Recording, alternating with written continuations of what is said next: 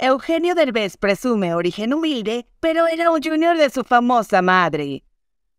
Con tal de conseguir seguidores y estar en el gusto del público, a Eugenio Derbez no le importa que lo tachen de mentiroso. Esto después de que el comediante declaró que en los inicios de su carrera vivía en una casa muy pequeña y fría, pero para todos es bien sabido que el protagonista de No se aceptan devoluciones siempre contó con el apoyo de su famosa madre.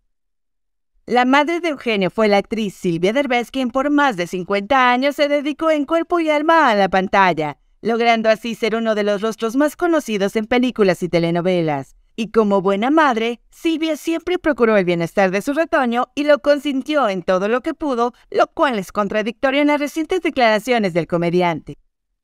Dichas declaraciones de Eugenio se dieron luego de que su hijo José Eduardo diera una entrevista en donde confesó que cuando era niño no le gustaba visitar a su padre porque en más de una ocasión lo tuvo que ver con ropa vieja y llena de hongos, supuestamente porque el protagonista de la familia Peluche no tenía para más.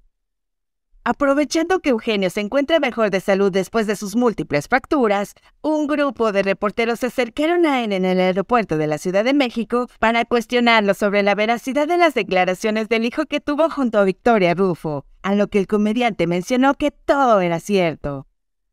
Derbez no perdió la oportunidad para ganarse la empatía del público porque también mencionó que esa fue una época muy complicada para él, porque no tenía trabajo y apenas si podía pagar la renta. Pero eso sí, no dejó de mencionar que su hijo José Eduardo siempre lo comparaba con su madre Victoria Rufo, porque en la casa de ella no le hacía falta nada.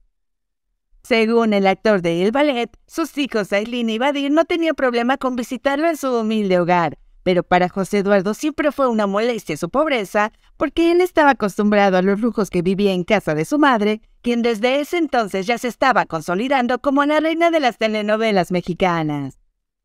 Pero no todo fueron desgracias en la vida de Eugenio Derbez, porque para nadie es un secreto que su madre Silvia fue quien desde un inicio apoyó su carrera como comediante en Televisa, al grado de ir ella misma a hablar con los altos ejecutivos de la empresa con tal de que le pudieran dar un trabajo a su hijo.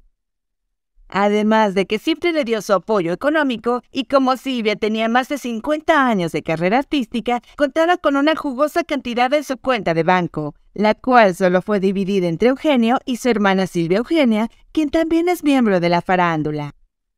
Silvia Derbez hizo sus pininos en el mundo artístico cuando apenas tenía 15 años. Su debut lo hizo en la película La novia del mar y años más tarde se convirtió en una de las actrices más emblemáticas del cine de oro mexicano. Y en la década de los 60 comenzó a trabajar en la televisión, en donde protagonizó decenas de telenovelas.